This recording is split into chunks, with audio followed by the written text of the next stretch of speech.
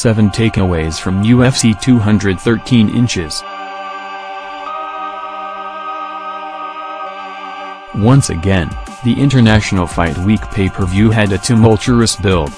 Losing Cody Garbrandt vs TJ Dillashaw was a blow. Robbie Lawler dropping the week before was bad news too. But the worst was yet to come just hours before the show started, as Amanda Nunes was hospitalized. That being said, the show must go on. This time last year, UFC 200 ended up being a dud as Fight Night just couldn't escape the disarray of the build. But more recently, UFC 206 had one of the worst builds in UFC history, leaving the threadbare card devastated and destined to fail. When it came time to throw down though, it was arguably the most entertaining pay-per-view of 2016.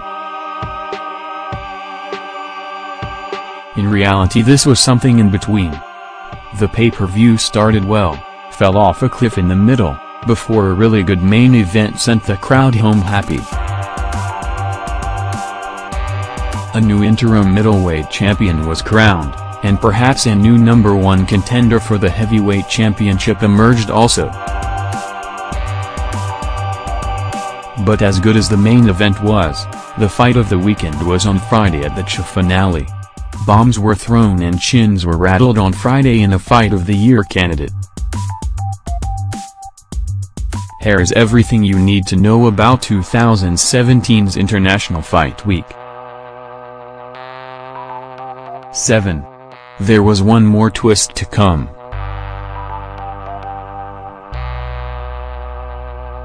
Just a few hours before the start of the show, the news came out that Amanda Nunes was taken to hospital and the main event was in serious jeopardy. In truth, when a fighter is taken to hospital on the day of a fight, you know anything other than a cancellation is irresponsible.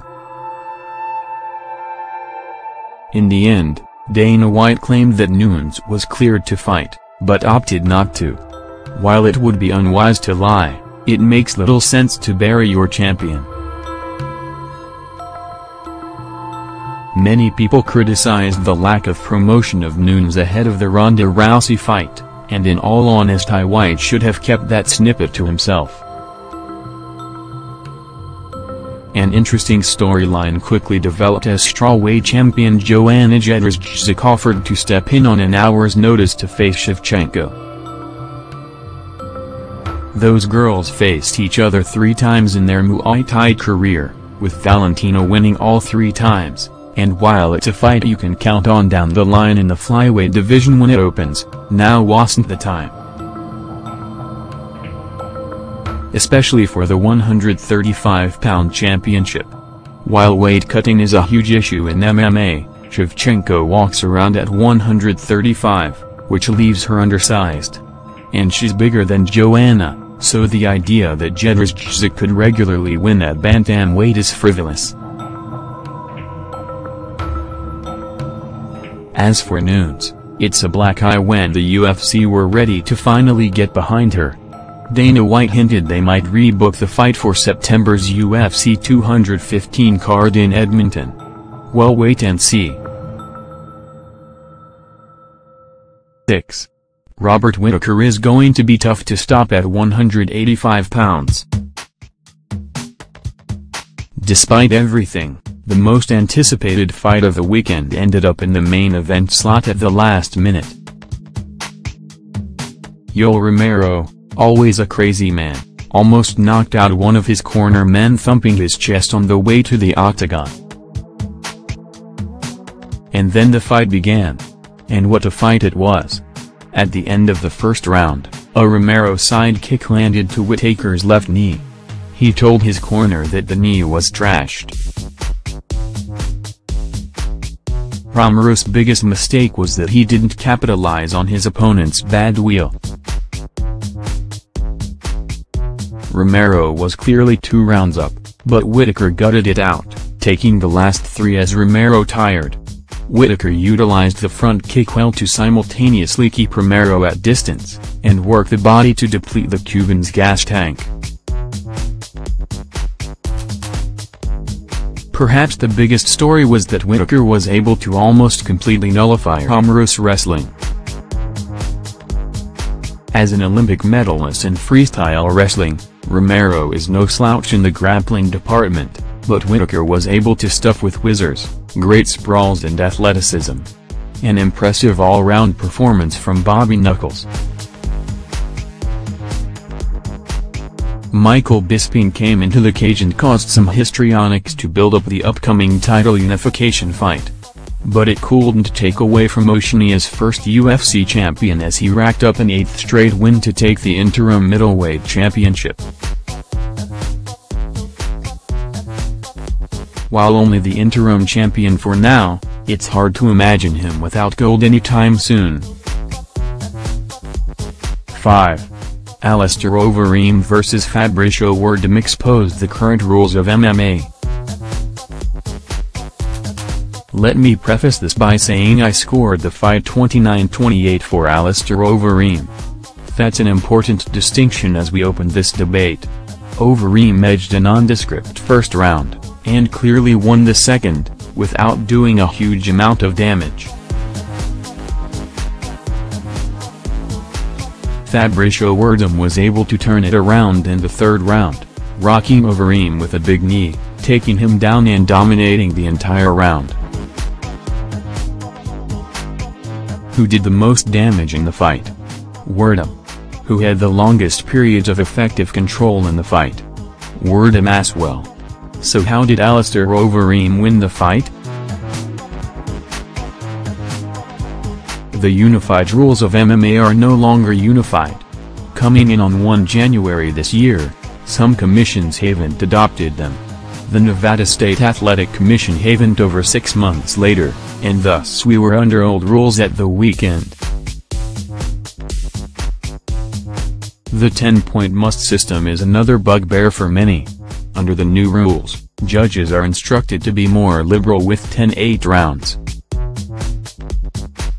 Werdum's third would have clearly been a 10-8 under new rules, but as such, only one judge scored it that way, scoring the fight a 28-28 draw. The crowd booed the decision, but in all honesty, the judges did what they had to do under the current system of deciding fights. Overeem was 2 rounds up going into the third, so Werdum needed a finish to win, or a destructive round to avoid defeat. The way we score fights is fundamentally flawed. This fight was the latest to expose it. 4. Anthony Pettis looked close to his best.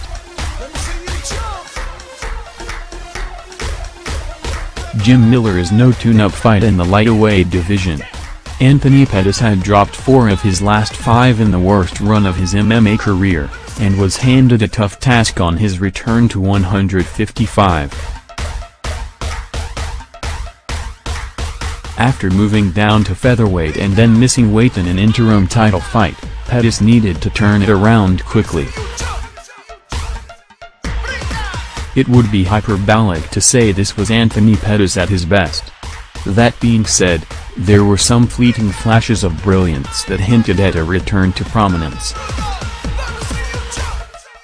During Pettis' losing streak, the biggest criticism was that he could be out-grappled too easily, and he did show one sloppy moment in the fight, getting a little over-enthusiastic on a back take and somehow failing to get either hook in. That being said, Miller is a high-level BJJ player, and Pettis won a second round that took place almost exclusively on the mat.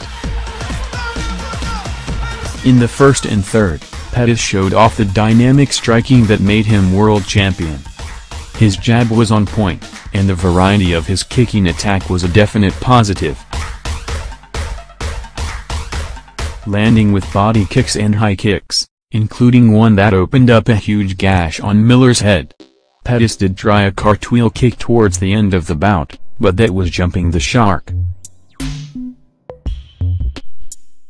It remains to be seen if Pettis can get back into the title picture at 155 in an ultra-competitive division, but that was a solid first step. 3. Rob Font needs a bigger challenge. Rob Font opened the main card with a masterclass against Douglas Silva de Andrade. The Brazilian's striking looked reasonably smooth, but Font was too fast. He found a home for his lead left hand consistently, throwing jabs, hooks and uppercuts, which set up the big right on the back end. Font is an extremely well-rounded fighter at 135 pounds, but has largely been forgotten recently. Has been the victim of some late pullouts of late, which has stunted his progress a little. 4-1 in the UFC with his lone loss to the impressive John Lineker, Font has finished all of his octagon victories.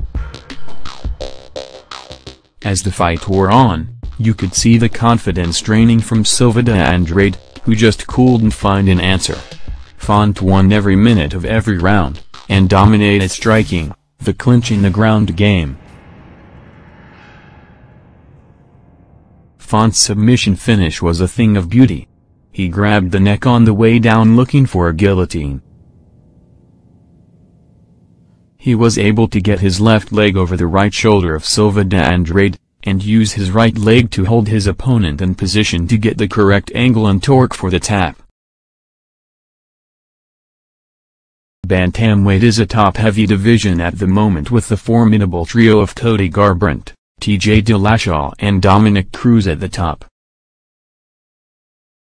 Those three would be a bridge too far right now, but Font deserves a step up in competition next to see where he really stands. 2. Travis Browne needs to call it today.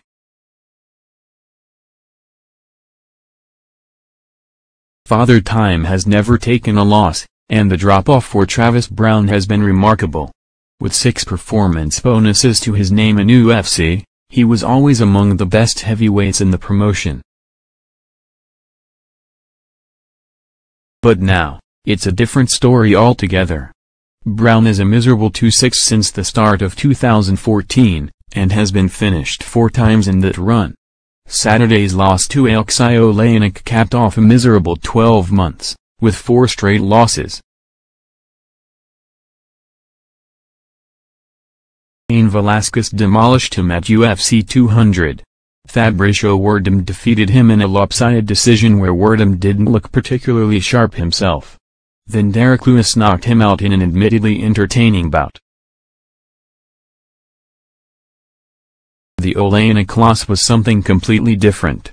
The Ukrainian is a submission master, but doesn't have a lot to offer on the feet.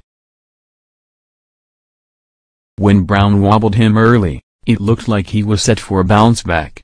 But Oleinik was able to recover, and then get a knockdown of his own. From there was only one winner. Showed nothing after the knockdown. His ground game has definitely improved in recent years, but Oleinik wrapped him up like a Christmas present in the second round, eventually submitting him with a rear naked choke. 34 isn't particularly old, especially for a heavyweight. But Browne looks a shadow of his former self. And it's only going to get worse from here. 1. The TUF finale's main event was glorious. There wasn't much else of note to talk about on Saturday, but the main event of Friday night was out of this world. Justin Gaethje admitted his fighting style will get him knocked out soon enough. And while that didn't happen on Friday, you knew exactly what he meant afterwards. Making his UFC debut, Gaethje, pronounced Gaethje for anyone unsure, would go to war with Michael Johnson in a sensational main event. The internet exploded, and many suggested they should just re-air this fight on the pay-per-view afternoons versus Not many people would have complained.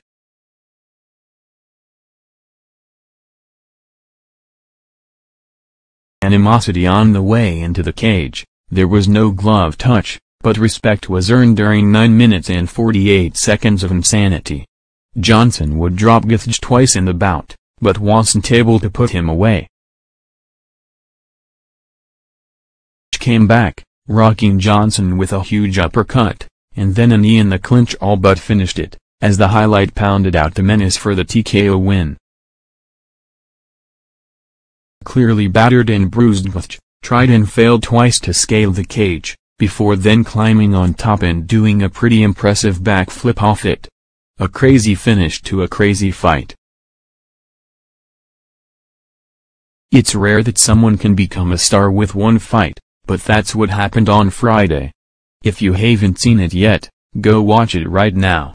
You can thank me in the comments.